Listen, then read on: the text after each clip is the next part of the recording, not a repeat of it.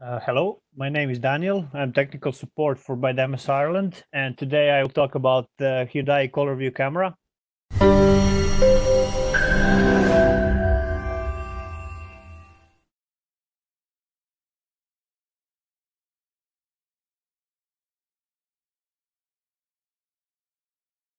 Camera I want to talk about is HYU 677.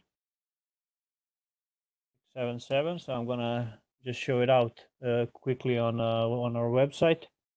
It's a pretty basic camera, IP camera of 2 megapixels with white illumination up to 30 meters. It also has a capability of real VDR 120 dBs, which is very useful for low light conditions, or actually extreme light conditions. Then it levels out the scene, and while doing that, it can keep up with 24-hour of color without the need to switch to black and white mode. Even though this night mode can be switched manually if a user wants to do that.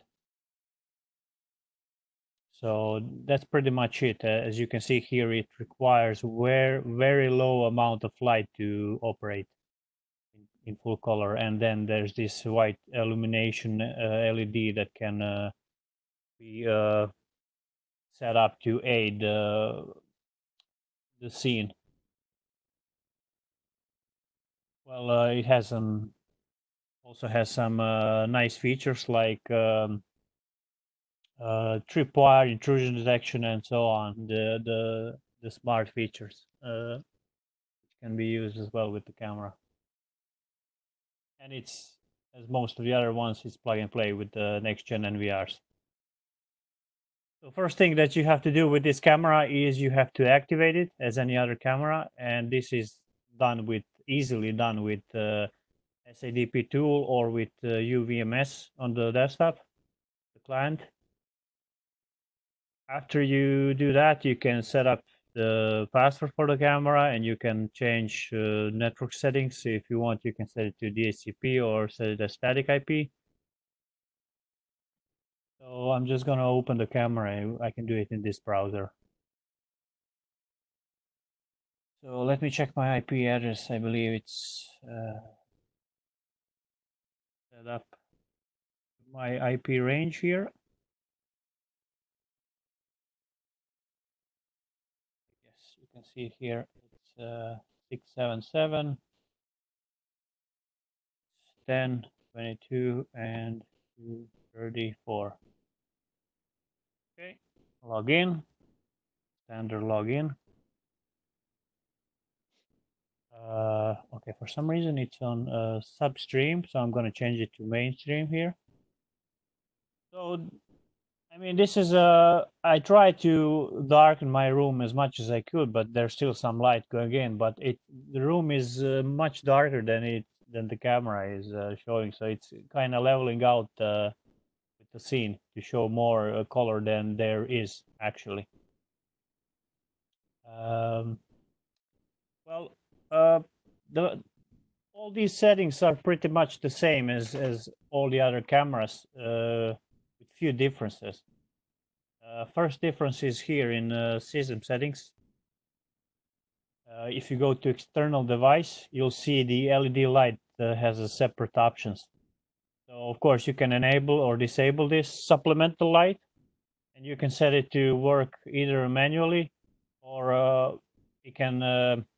Sorry, this is about the brightness. So brightness can be set automatically, and then you can set how much of the max brightness it can achieve, or you can set it to manual brightness, and then you can choose what level of LED you want. But I can leave it on auto right now, and then you can choose if the LED will turn on automatically. If this sensitivity is set to the higher the sensitivity is, the more likely it's gonna change from not having the LED on to having it on. So for example, you can also set the timing for this thing, and you can set any time you want for the LED to be active, which is, I guess, a nice little feature. So let's say you have a specific environment and you want to, I don't know, if you want to limit this brightness, you can do it here easily. All the other settings here are pretty much the same as the standard camera, with one difference here being in the image. So if you go here, you see there are a few different things. So this one is pretty much the same. Exposure, you can adjust exposure as the other cameras. Here you can, what I mentioned, you can force it to switch to night mode. So if I do this, it's actually going to switch to black and white. And then you can choose if you want this supplemental light on or off. So I will just show you how it looks on the field. So let me get my UVMS started up.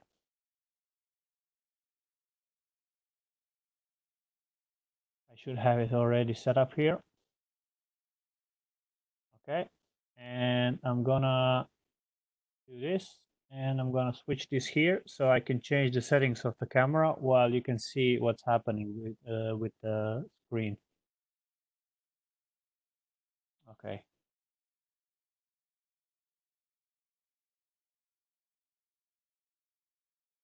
For some reason this is minimized. Maybe because it's showing more than one channel. Okay, there we go. Now if I go to system and I go to external device, so now the LED is off because there's no real need for it to be supplementing the scene. But if I for example set this timing to, what time is it now? Okay, if I set it to, actually I'm gonna do it here. If I set it to 15, let me see now, to expand this one a little bit.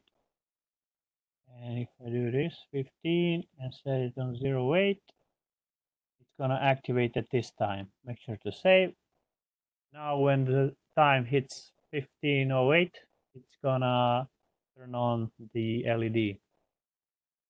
And here I'm actually gonna show you the difference between different illuminations and how it actually looks. There will be more effect if this whole room is in dark, but it's still visible. I still definitely see the light coming on. Now this LED light is definitely not necessary. It doesn't have to be on, but it can supplement the scene. So this is, for example, if I set the LED brightness on around 30. Okay, this is even lower. Okay, it just has to apply.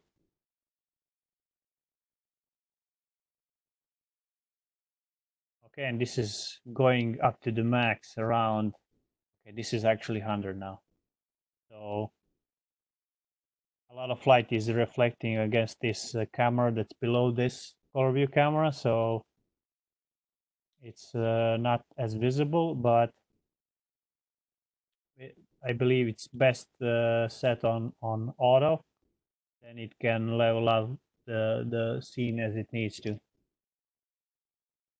So if I let this one on auto, leave the max brightness around 85 and save, it's gonna turn out the LED and it's gonna activate as necessary. Probably when a couple of hours when dark sets in. Okay, and what else is there to mention about this camera? Let's see. Well, not a lot.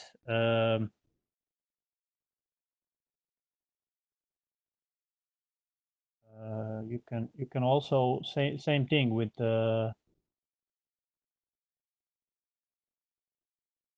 with the web browser. You can also set it here. This is actually a newer version of UVMS, and there's also been one update to this newer version, which levels out the UI a bit. Where is our camera? Oh, there it is. Okay, so you can set it here as well. Okay, it actually pops out the web browser. It's not bad. All right.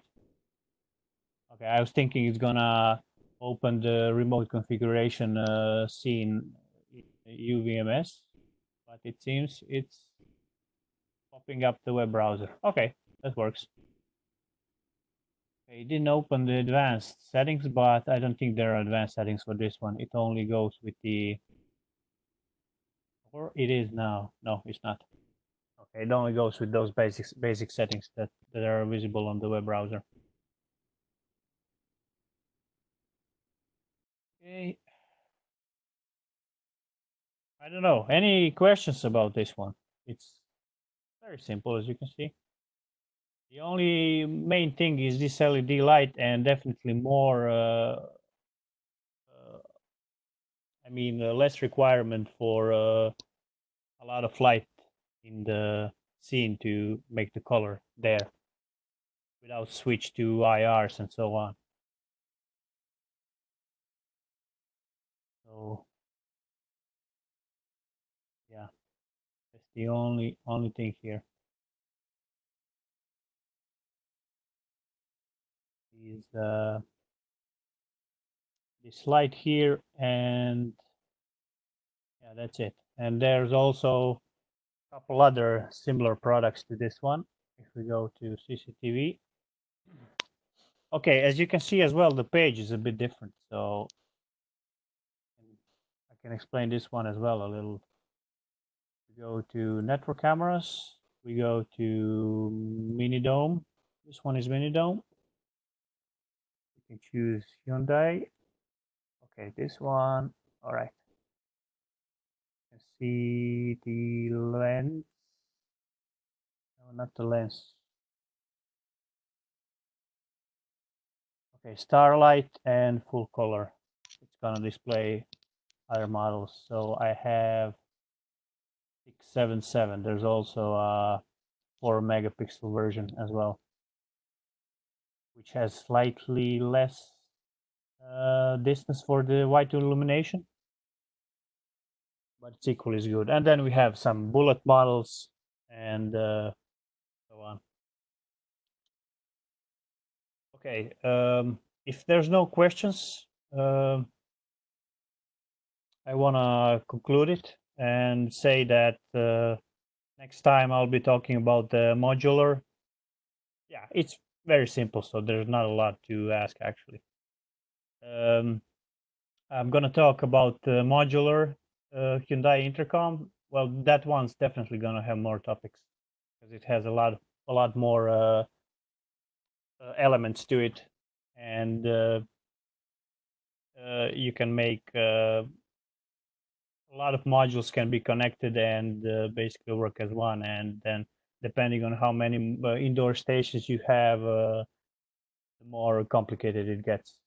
But in the end, it's all of it is very straightforward and easy to grasp. Okay, see you next time then. Thank you.